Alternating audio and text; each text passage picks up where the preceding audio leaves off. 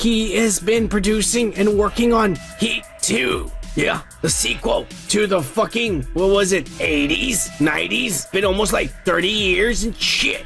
You have any idea what the sequel's gonna be like? I mean, god damn it.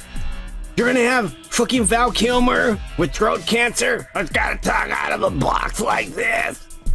We're gonna have fucking Al Pacino over here, fucking hunched over, fucking warts on his face and shit. And then fucking Robert De Niro over here, out of his fucking mind, doesn't even know what his name is anymore and shit. What kind of fucking movie is this gonna be? God damn it, Hollywood. Sometimes I wanna gouge my eyes out when I hear shit like this.